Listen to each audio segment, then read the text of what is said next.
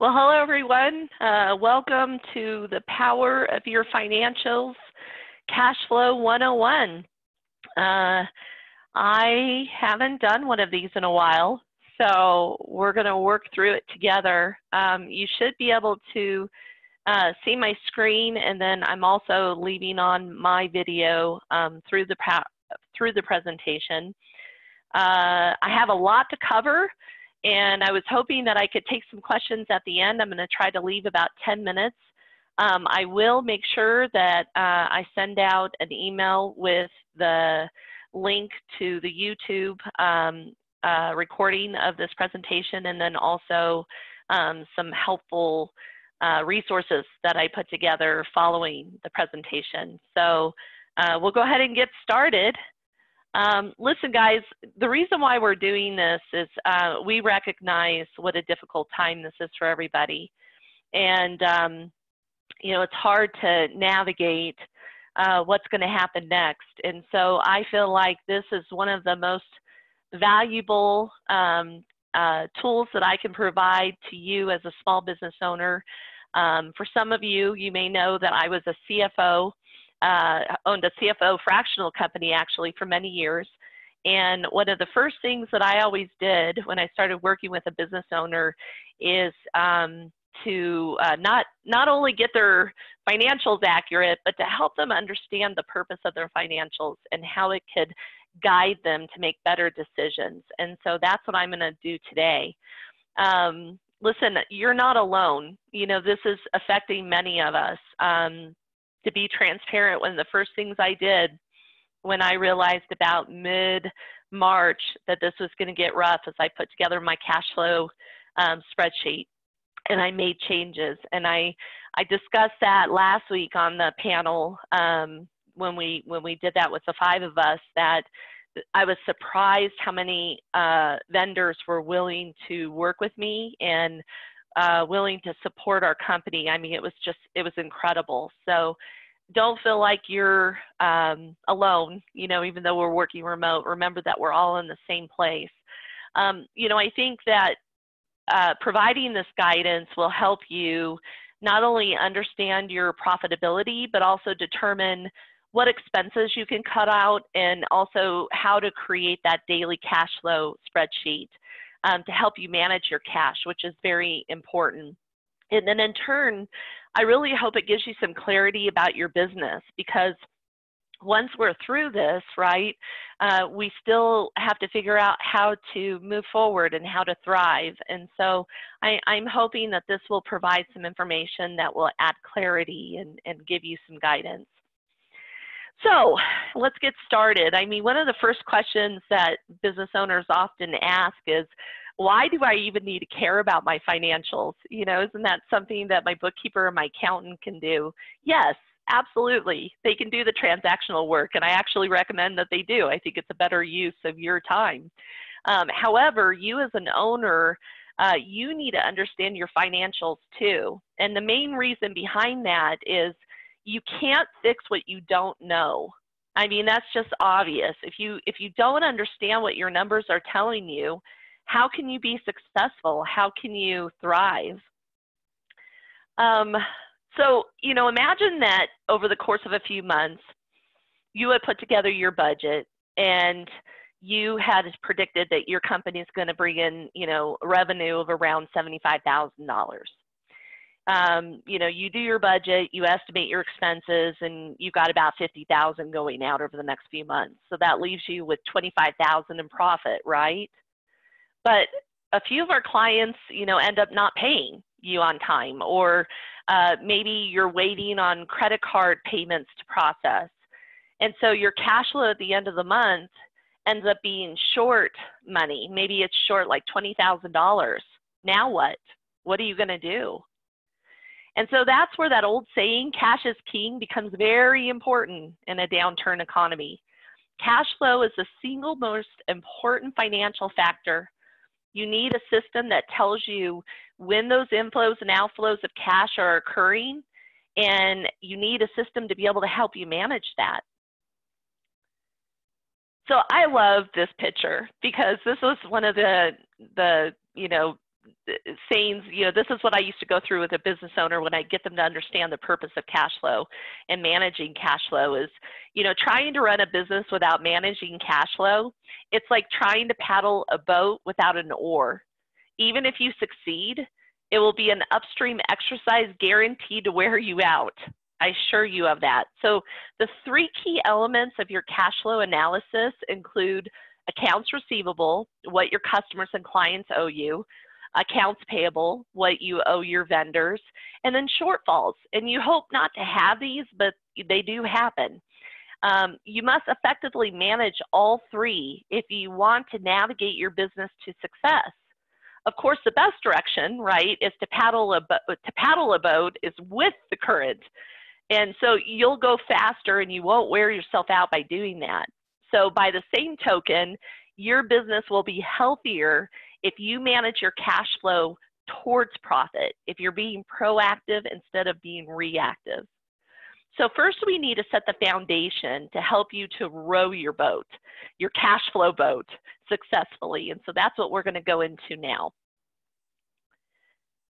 So I love this picture here because it really reflects the analogy, right? GIGO, garbage in, garbage out. It's true.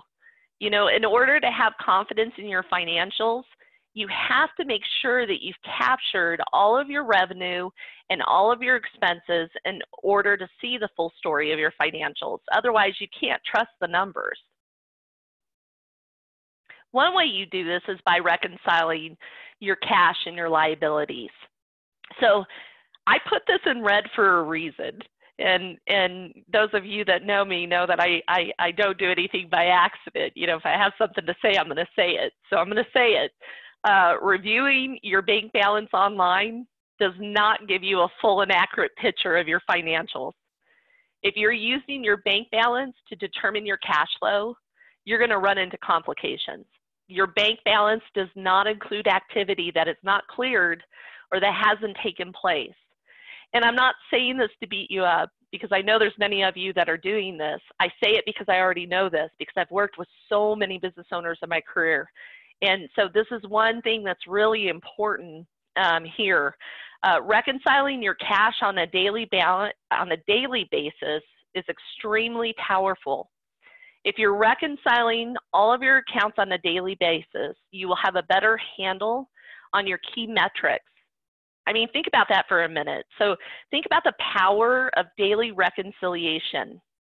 If everything is updated every day, that means you have real-time access to all of your key metrics. If you knew your real cash balance daily instead of just your bank balance, would that be valuable? It's also important to reconcile the activity on your balance sheet. And this is an area I see owners overlook a lot. They focus on their cash balances, but they forget about the other accounts on their balance sheet. The balance sheet is a snapshot of your company at a specific moment. Basically, it's what does my entire company look like today? The assets demonstrate value, what a company owns. A liability is what a company owes to someone else, and it decreases the value of your company. It's what your company owes to people. And then the equity is what a company is worth to its owners. After the company sells everything it owns and it pays everyone they owe, this is what is left. So like your bank reconciliation, you also need to reconcile the accounts listed on your balance sheet. Remember, GIGO, garbage in, garbage out. Reconciliation itself can mean a couple of things. So for your situation, it might mean just to agree with the balances on the financial reports in another supporting system. You may have supporting systems such as warehouse management software, or you may have Excel spreadsheets that you track your loans, or it might be in your accounting itself. But it's really important that the balances on your balance sheet, at least at the end of the month, match those supporting schedules. In other cases, reconciliation might mean providing a list of transactions that make up the balance. and ensuring that all the transactions that are listed there are properly classified, categorized. Doing this monthly, it will help you to spot errors with billing, with inventory, with loan balances and other debt. And it will also help you to reduce fraud and theft. This is one area that's often overlooked, and it's so important. It's one of the immediate ways that you can see something's not right. And I've got many stories around that, but we'll hold that for another webinar.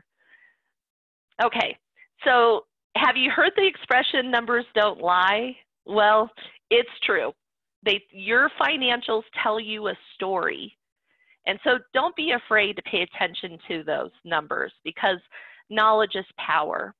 Listen, I have countless stories of owners that I've worked with, smart people, knew their business, knew their services, knew their products, but they hated accounting. They hated the financials, you know, the part of having to know the numbers. And I get it. You know, not everybody can be, you know, into numbers like I am. However, accounting is the language of business, and it's so important. You have to understand your financials. And so I used to tell my owners, listen, you've been operating your business with blinders on. You've been looking like this, tunnel vision. And I'm asking you to remove those blinders and to look at the numbers a different way, and look for ways that it can help you to forecast the future. You can learn from your past. The other thing that's really important with financials is that in order to know your cash flow and to manage your cash flow, you have to know your numbers. There's no way to do that unless you know your numbers. Before you can determine your current financial position and set realistic goals, you need tools to help you to track the progress. Timely, accurate financials are the first step to gaining that control. They help you to identify potential pitfalls. They help you to make educated and informed decisions. Financials also help you to set goals so that you can project your cash flow, allowing you to be proactive instead of being reactive. And you'll hear me saying that a lot because that is something that owners often do. I have many business owners that when I first started working with them would only look at their financials, quarterly. And that was the way they did things, or they didn't have a set date that they dedicated to sit down and look at their numbers. And what happens is that if something is going wrong, if you catch that early, then you can make changes. You're being proactive, right? You're not always reacting like, oh, shoot, I wish I would have known about that 2 weeks ago or a month ago. Famous last words, right?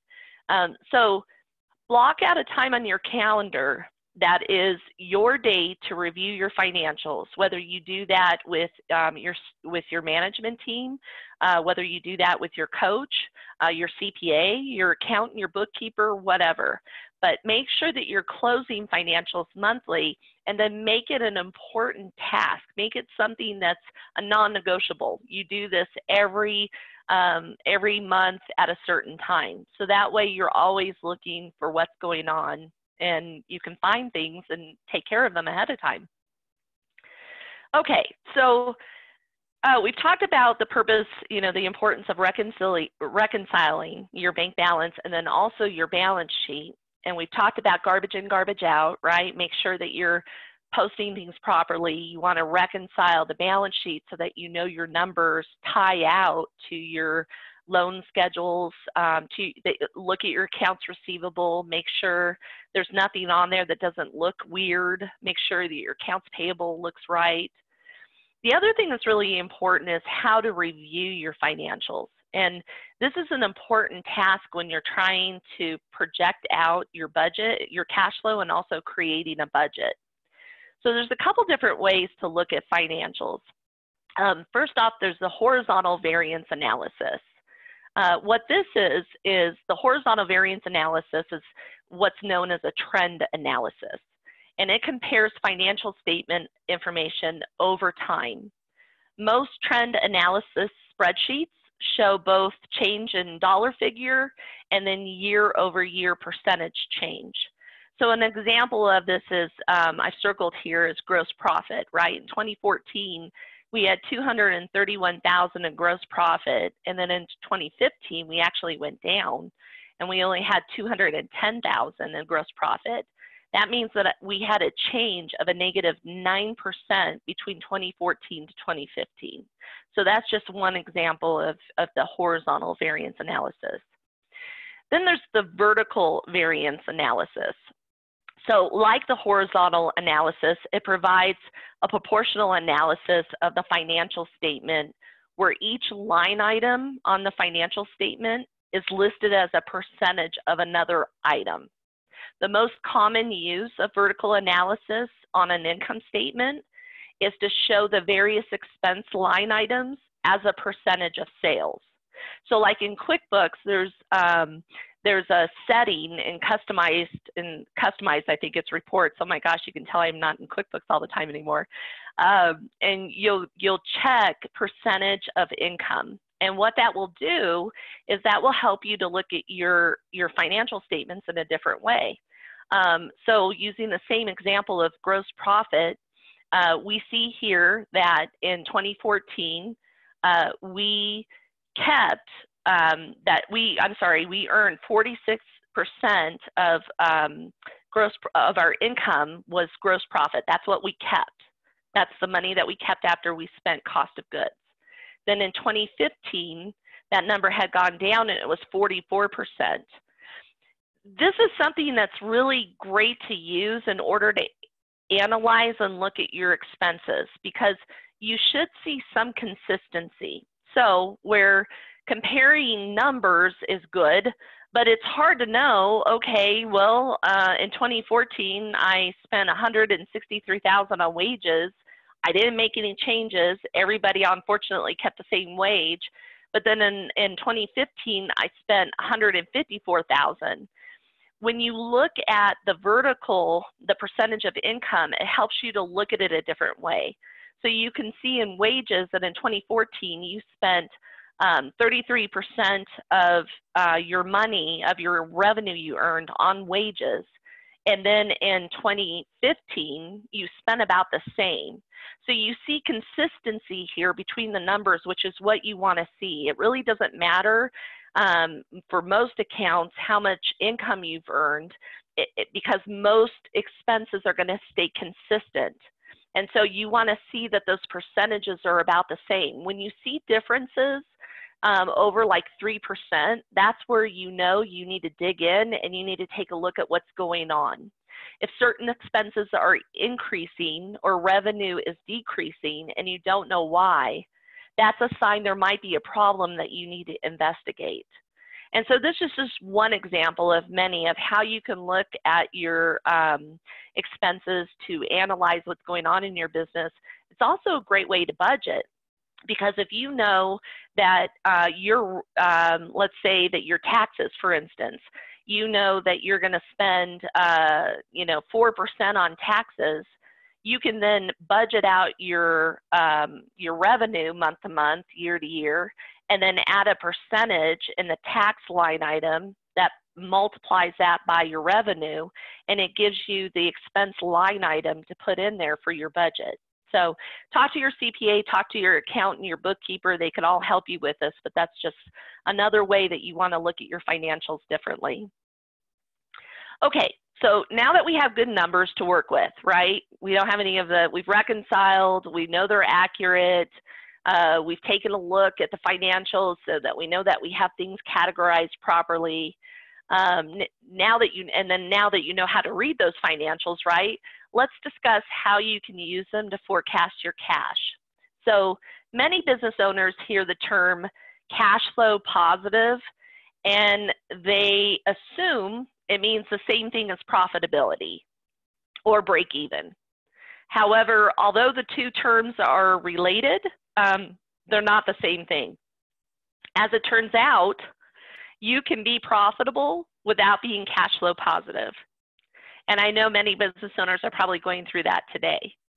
If you look at their net income statement or their profit and loss statement, their net income looks good, but then you're missing the full story because there's other things that they've spent money on, and so they're cash flow poor. And you can be cash flow positive without being profitable as well. So that's what we're going to go over today, is how do we take this information and help us to be cash flow positive. So let's go over business's profitability. I want to help you to also look at ways that you can increase cash flow in addition to just managing it. So profit margins matter, and there are two main profit margins that you should be paying attention to. You've got your gross profit margin, and then you have your net profit margin. So let's start with gross profit.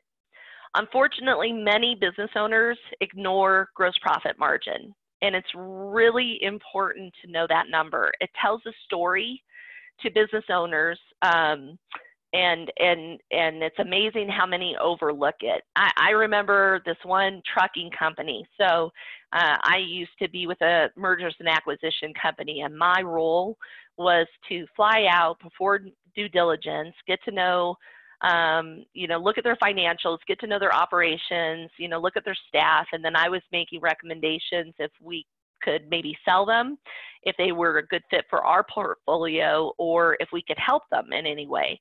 And I'll never forget, I've told this story before, I'll never forget this family trucking business. It was a family-owned business that had been handed down, I forget now if it had been handed down 3 generations, but it was definitely 2. And I came in, and the owner was a great guy, knew his stuff, he had a great staff, had good operations, really buttoned up. And he was like, Marla, I don't get it. We added this service to our business, about 1.5 years ago, and we've been losing money ever since. And it doesn't make sense to me. He kept saying we're operating, it should be like I forget the exact number now, but let's say 65% profit margin. And he said, but we're just losing money. So as we started going through the operations of the business, the labor that was involved, and really I understood the numbers, I said to him, gosh, I hate to tell you this, but you guys have not been allocating your cost of goods properly, cost of sales on this service that you're offering. And you think that you're operating at, X percentage, but it was something like a 20%. I mean, it was the worst decision he could have made, was adding the service. But he hadn't been looking at his numbers properly. And for whatever reason, nobody had brought this up. And so unfortunately, the damage had been done. By the time I came in, there was no way for him to turn it around. And basically, he was looking at liquidating his company. And so it's really important that you not only know your gross profit margin or your gross profit, but you know how to compare it to your industry, and you have a benchmark. You have something that that you're comparing it to. It's important to know gross profit for individual services and the products that you sell, as I just described with the family trucking business. That's great to track it on your profit and loss statement. You absolutely need to know that, and you should have something that you're comparing your gross profit margin for your company against. Most of the time, that's the industry standard. But you also need to break it out and look at your products and your service profit as well. And that's something business owners often overlook. The gross profit is your sales minus your cost of goods, for those of you that maybe don't know. The amount remaining is the profit on the sale after the cost directly related to that sale or service is deducted. And then to get to your margin, you divide that number by your sales, and then that gives you your gross profit margin. So I'm curious. I mean, I normally, if I was presenting this in person, I would get everybody to raise their hand, and it's incredible how many do. So I'm just going to ask you to think about this question for just a minute internally.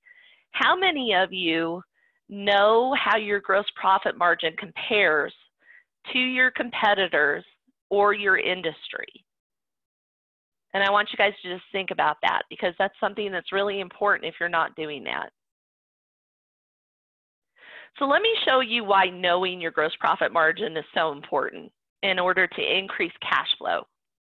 So based upon the revenue stated here on this profit and loss statement, which product should I focus on selling?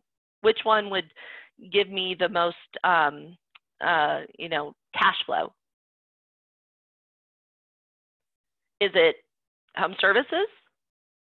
Is it home modification? Or is it commercial services? And I wish I could see your faces because I usually love to see that. So the answer may be surprising, all right? Because it's home services. And it does not have to do with how much revenue was earned, but it has to do with how much money was kept. What was the gross profit? I used to get owners that would call me and go, hey, Marla, guess what? I signed that contract, right? It's $150,000. I'm so excited. I can't wait. And I'd be, that's awesome. Well, what's the profit margin on that? What are you going to keep? And there'd be silence. And the thing is that, if you're not paying attention to your profit margins, it really doesn't matter how much revenue you're generating. So let's just go through this. As you can see, even though I earn on these services or on commercial services $250,000, I only keep 16% of that service, of that revenue, due to higher cost of goods. Whereas with home services, I keep 71% of my revenue. With a 71% gross profit margin, I earn more money on home services than I do on home modification services or commercial services. So I would earn more if I focused on finding more work in home services, unless I can find a way to increase my prices on home modification or commercial services, or I find a way to reduce my cost of goods. If I earn $175,000 in home services revenue, my profit is $150,000 because I keep 71% of my revenue. If I earn $200,000 on home modification revenue, my profit is $100,000 because I only keep 50% of my revenue. So what does that tell you? I would rather work smarter and not harder and keep 71% of my sales, my revenue that I've worked hard to earn. Or, as I stated, you can find ways to increase prices or find ways to reduce cost of goods and other services. But this is a great example that it shows you why it's so important to know your gross profit and understand that margin. Understand that just earning revenue doesn't always add to cash flow. And I know for some of you, this is information you probably already have heard or you're aware of, and awesome. I encourage you to spread the word. But for those of you that hadn't thought about it from this perspective before, I just encourage you, there's so many reports that you can run in QuickBooks that will allow you to look at your services, your products, and if you don't have those reports set up, I encourage you to get them set up so that you know how to increase cash flow. Okay, so now let's discuss the second profit margin, net profit. This is, I think, for most pretty obvious. Net profit is calculated by deducting all the company expenses from total revenue. And then you divide the net profit by total sales in order to get the net profit margin.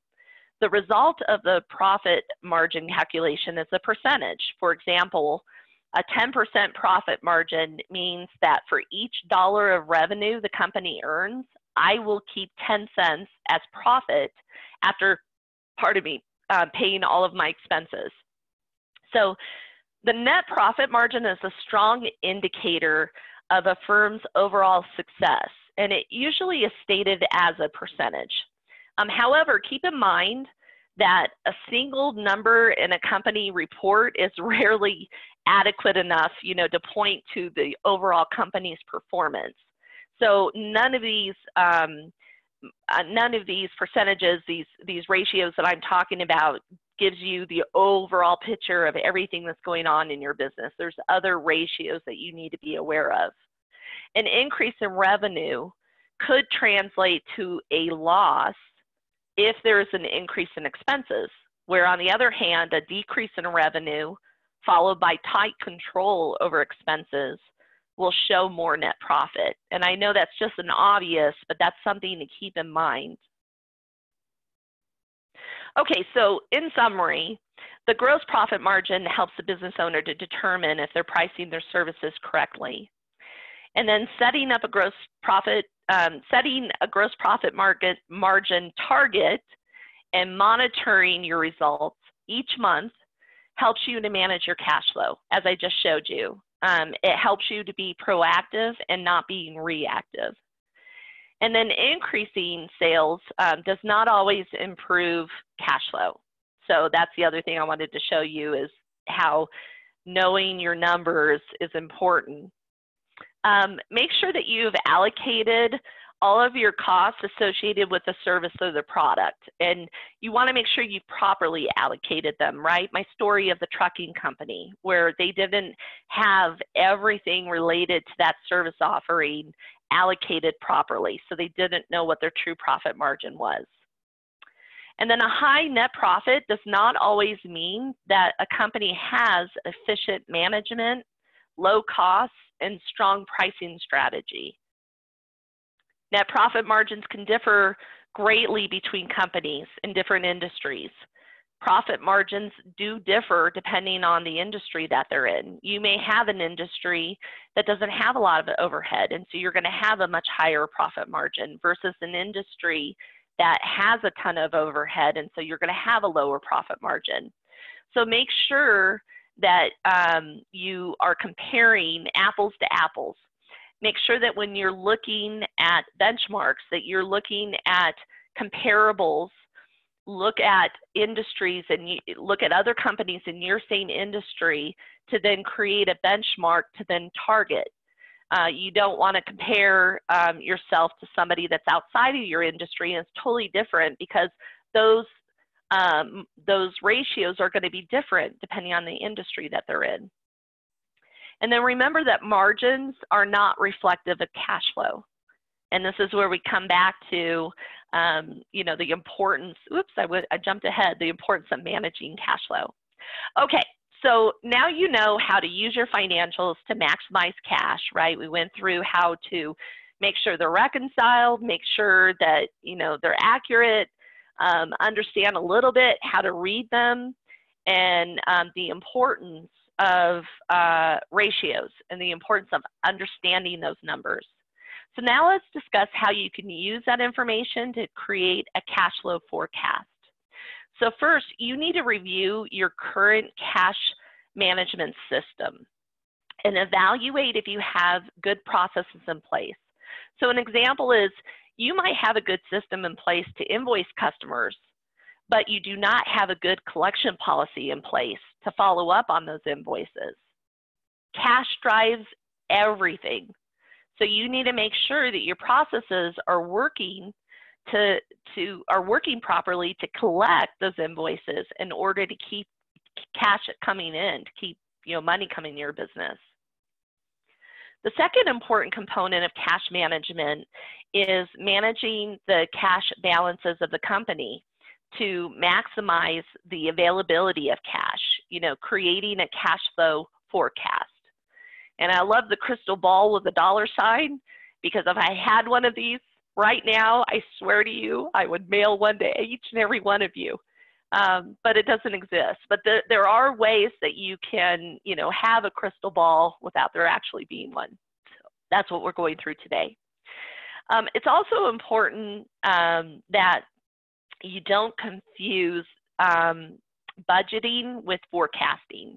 So if the yearly budget lays out the plan of, it's really the roadmap for your business of where your business wants to go, the daily or weekly cash forecast indicates where the business is actually headed.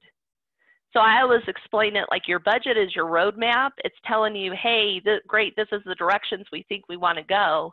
But then your cash forecast is like your GPS. And it's going to say, ooh, whoa, hold back. We got construction on this path, so we're going to have to reroute you this way. Or guess what? You have 3 different directions that you could go, or alternate routes that you could go. So it's important to understand the difference between that. Many business owners I used to work with would tell me, well, I don't need a cash flow forecast, you know, spreadsheet, because I have a budget. It's not the same. And so it's important that you're looking at your numbers and what actually took place against what you projected, but you need to know what's happening, what's actually going on, the route you're taking in order to keep cash and to be able to make good decisions. So most cash flow forecasts are either weekly or monthly, and some are quarterly, but I do not recommend that at this in this economy. That would be a bad decision. But depending on what's going on, you know, especially in a downturn economy, for example, you need to make that decision. Do you want to do it on a daily basis, or do you want to do it on a weekly basis or a monthly basis?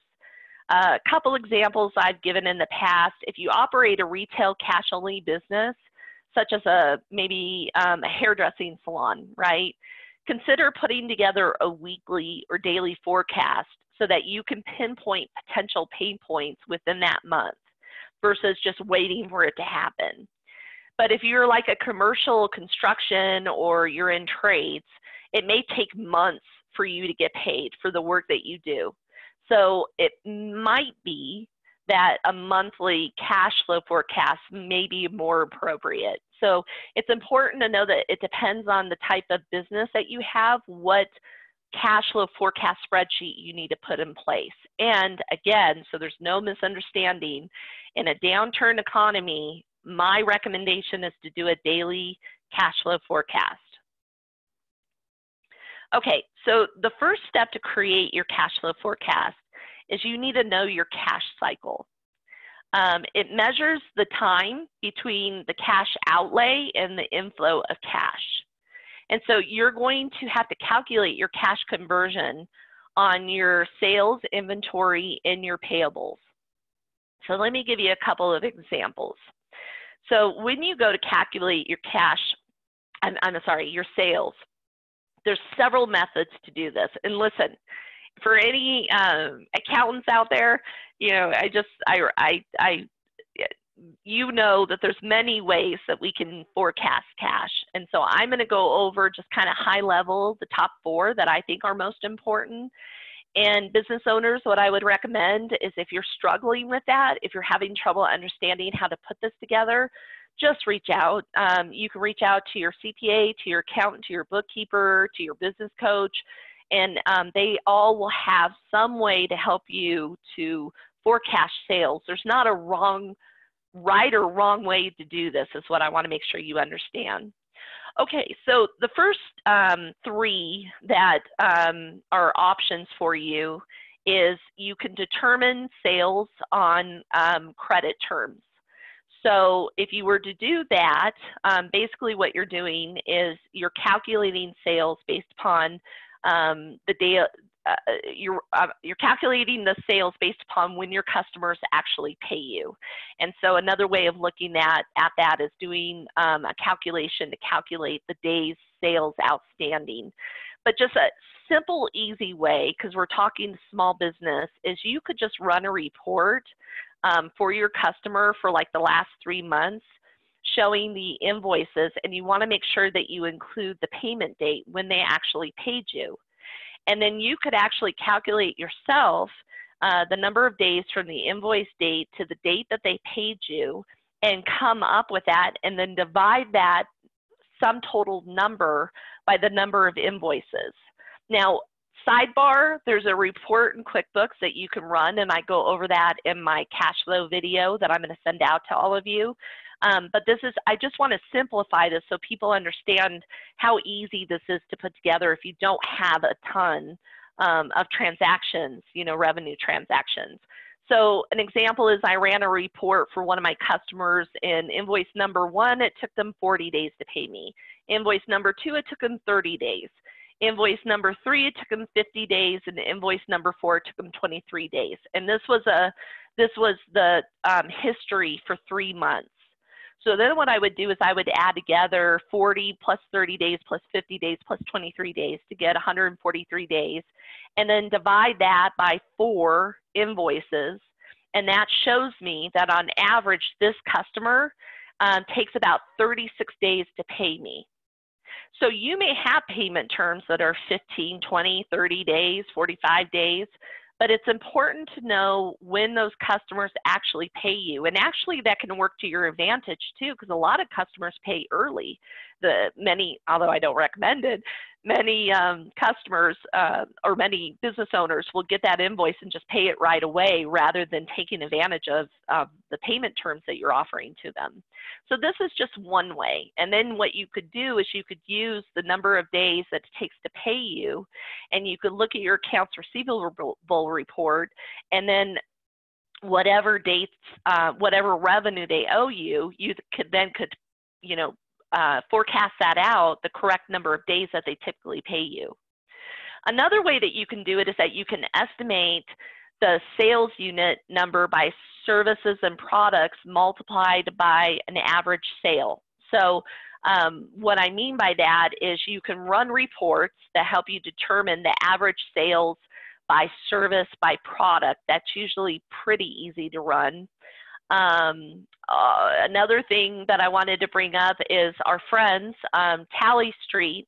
They have an incredible report package that they put together specifically for managing sales. And I'm going to send this out to everybody after the webinar is done, but if you go to tallystreet.com, you can actually sign up for free, hooking up your QuickBooks to their reporting system, and it will give you tons of reports that you can look at that will help give you this information. So if you do it this way, what you're going to do is you're going to estimate by month what services, what products you think you're going to sell. And this might be a really good method to calculate sales, especially in this economy where we don't know what's going to happen. So, you'll have to do some investigating and research, looking at historical numbers, and then use your gut to help you figure out if you think you're going to rebound right away, or if you think that there's going to be maybe a 50% decrease in your sales for a while. But one example, okay, let's say we're a consulting business and we also sell some products along with that. So I've calculated for the month of April that I think that I'm going to sell 3 consulting contracts. The average contract is typically $5,000. So I know I've got $15,000 coming in from that. I think I'm going to do about 10 assessments because people are going to want that information. Those are typically $1,000, just flat fee. So that's another $10,000. And then I also provide some accounting services. And I think I'm going to have about 5 of those that are going to continue with me and be able to continue to pay me $2,000 on average. And so that's another $10,000. So then I would just add that together, and then I know I've got $35,000 coming in for April. Pretty basic, but just another way that you can look at it. The other way is that you can calculate the average off of previous month's data.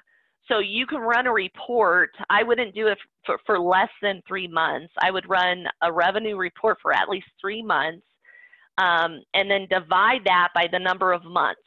So if I ran a revenue report telling me for the previous 3 months, and I know that in December I earned $35,000, in January I earned $50,000, and then in February I earned $20,000. I would add those all together, giving me a sum total of $105,000, and then I would divide that by 3 months.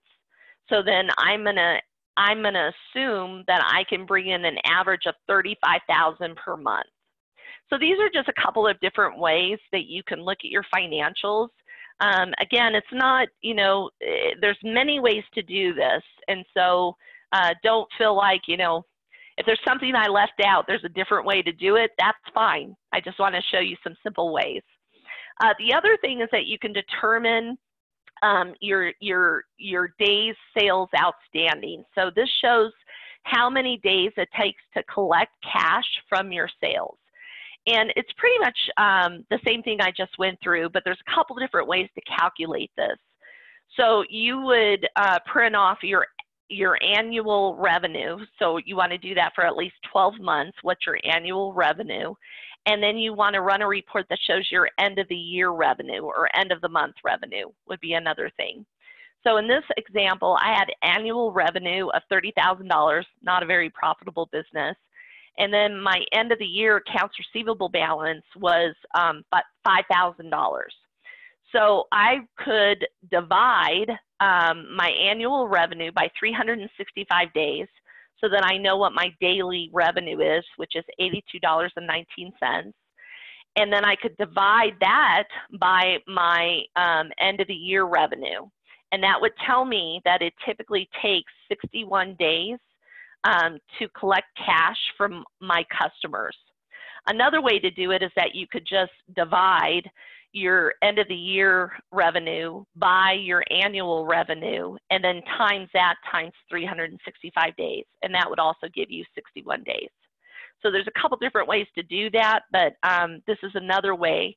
And then what you would do is you would look at your accounts receivable report times that times 61 days by the invoice date. And then that would tell you what day you should be paid. So a couple different options there. Okay, so then we mentioned that you want to calculate your cash conversion for your sales. You also want to do that on your inventory. Now, this gets a little more complicated, and so I do recommend that you work with someone with a financial background to help you calculate this, but what's most important is oftentimes what I see business owners do is that they'll calculate their sales, but they forget to calculate the products that they need to purchase in order to earn that sale. And so you want to make sure that you're keeping some type of spreadsheet to track your inventory balances.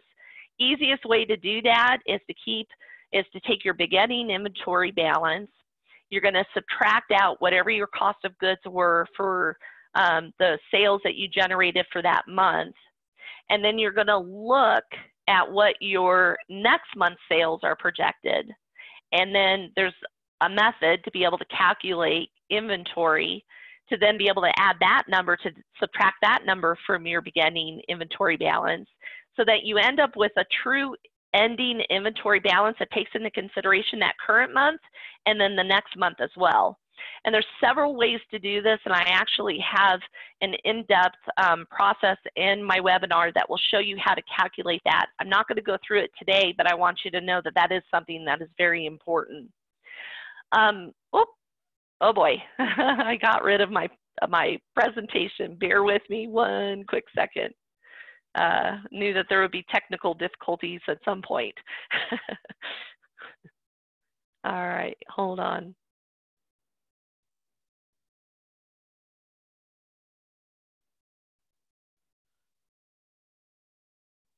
If I could play music right now, I would. Unfortunately, I'm not a singer. Okay, here we go. And I have a feeling I may have to, oh good, it worked. Okay, so what's important is that you understand that there are methods you can use that helps you to use your historical financial information to then be able to forecast what your future is going to look like. And I recommend during the downturn economy like this that you do that at least 90 days out. It's important that you see the future as well as keep track on a daily basis what's actually taking place, because if you do that, then it will help you to make better decisions sooner. So a couple tips that I'm going to provide for surviving these shortfalls, and I'm also going to send this out in a PDF document as well.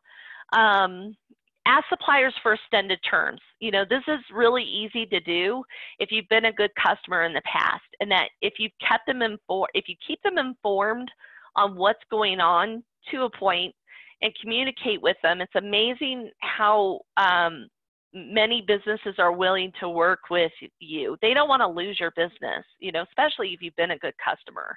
So don't be afraid to ask for that. The other thing is that if you have heavy accounts receivable, you might want to consider using a factoring company. Now listen, I am not an advocate for this normally because they do take about 15% of your revenue.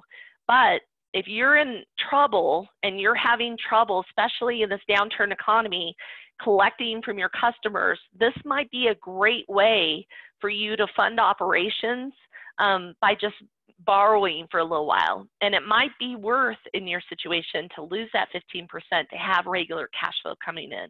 So just think about that.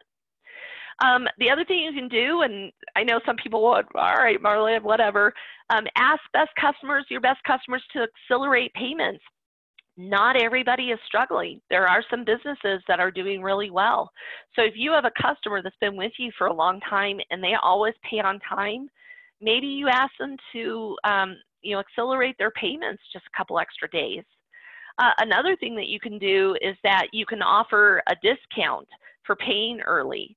So offering to a customer, especially in this time, with us, cash is king. Giving up a point or two, 1 or 2% off of the revenue that you bill them is worth getting that payment early. So if you have payment terms, let's say for net 30, you could offer your customer that if they pay net 15, that you give them 2% off their bill. If you have a business that is doing okay, it's worth it to take that 2% because that saves money, and cash is key in this time of uncertainty.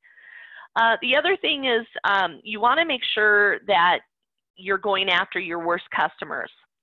So those that have invoices that are past due 90 days or more, offer them a steeper discount to pay today.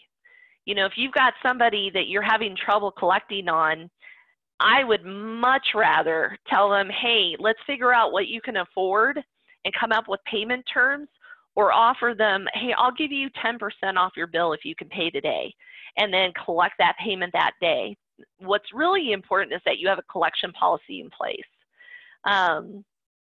It's amazing how many business owners are really good about invoicing, but then they're not so good at collecting on those invoices. I used to say the squeaky wheel gets the oil. And listen, when you go to collect that money from your customer, it's all in the delivery. That you don't call them and turn into a used car lot that's about ready to repo their car, right? You're gonna call them and be, hey, Mary, how you doing? How are things going in the business? You guys doing okay? And oh, geez, I know it's uncertain times. I totally get it. Well, we're in it together. Hey, Mary, I just wanted to follow up on that that last invoice. You're a little over 30 days, and that's unusual for you guys. So I just wanted to find out what's going on and when we can expect payment. The sooner that you can get to somebody, the better, because trust me, as a CFO that used to advise companies that were struggling, one of the first things I did, and I didn't like this, and I don't advocate this, but one of the first things I did is I went through their list of vendors to look who didn't charge a late charge and who didn't have a collection policy, because those were the first vendors that we were probably going to extend out another 15, 20 days in order to keep that cash because we could. So it works the other way. Make sure that you're following up. Okay, the other thing is, ask suppliers and leasing companies to defer payments. It's okay to ask for a temporary suspension in billing or a payment modification. Maybe you ask them to just do interest only. Susan Frew is going to talk, I think, tomorrow about some of the things that she did, and she was able to save, thousands of dollars by just talking with her loan providers and asking them to suspend payments or just make interest-only payments. So don't be afraid to do that. The other thing that's really important is make sure that you pay your payroll first. You don't want to get in trouble and fall behind on payroll, especially on payroll taxes. That is really, really, really important. And there are a lot of programs out there that's allowing us to hold on to those payroll taxes and make sure you understand you know, the true program and what they're offering, but just make sure that your budget is aligned properly. You don't want to fall behind on something that has a lot of consequences, steep penalties, steep interest payments. It's okay to barter for goods and services at this time. Listen, there's tax consequences that you need to be aware of, and so make sure you talk to your CPA. But this is a great way to save cash. If you've got a supplier that you could provide a service to, and why not barter with them and see if you guys can, you know, hold off on paying each other for a while by just bartering services back and forth. So talk about that. It's important not to buy new purchases right now unless you can afford it. You know, there's going to be a lot of great deals going on, unfortunately, but for those of us that are struggling, it's better to buy used right now. And so with that said, make sure that you have a maintenance program in place to keep the equipment running efficiently so that your equipment, you know, won't fall apart. The other thing you can do to save money is that you can change your payroll to semi-monthly. If you have been doing bi-weekly payrolls, notify your employees, let them know you're doing that. There are certain states that have laws around that, so make sure you understand your labor laws in your state. But as long as you provide a notice, you can change your payrolls to semi-monthly. That reduces the labor in calculating your payroll, and then obviously keeps your cash a little bit longer before you have to pay in your payroll taxes and you have to pay your direct deposits to your employees. Consider alternate ways of earning money. Maybe now is a good time to set up recurring revenue products or services. Also think about, is there a way that you can expand your services geographically or vertically in your market? And many ways to do that. So I'd love to talk with any of you if you have questions around that. Negotiate payment terms on long contracts. Now listen, I understand that some customers, due to their size or policies, they'll refuse to enter into any type of contract. But there is a way to be able to negotiate payment terms by milestones and at a minimum, just cover your cost of goods. Same thing, get a deposit. And at a minimum, just get a deposit that covers your cost of goods so that you're not putting out cash waiting to get paid. Sell obsolete inventory. Now's a great time to take a look at, do you have excess inventory? Maybe you do a sale, you know, to get out some of that inventory off your shelf and bring in money right away. So think out of the box. Think about ways that you can, you know, be creative to survive. Oh, and then one more thing I didn't say is make sure that you create a cash cushion. I always recommended to my business owners that they do a minimum of 3 months of operating expenses as a cash cushion. You definitely want to make sure that whatever forecast you put together, that you don't wait too long. So listen, I've got a video that I put together that goes through how to actually fill out the cash flow forecast. This is available on YouTube, and again, I'll be sending out all of this information with the links as well as the recording. But if you go to the YouTube and then type in the code right here, then that will give you the video that goes through step by step by step how to fill out a daily cash flow spreadsheet. I'm also going to include our friends Fuse Financial put together a cash flow worksheet that I thought was great, and so I'm going to attach that as well. There's no right or wrong way to do this. Just get it done. Put it in place. Okay, well, listen, I took a little bit longer than I had originally thought that I was going to, but I just want to summarize. Remember, garbage in, garbage out. Make sure that you have accurate and reconciled financials. Understand the story behind your financials. Review and think about ways to improve profit margins. Make sure that you have a cash management system in place to forecast cash. Determine your sales or your cash cycle that includes receivables, inventory, and payables. Put in place cash flow survival tips. There's lots of them out there, and I just gave you a whole bunch. Watch the cash flow video that I created. That's going to help you go step by step what to do, totally free. I'm going to send that out to everybody.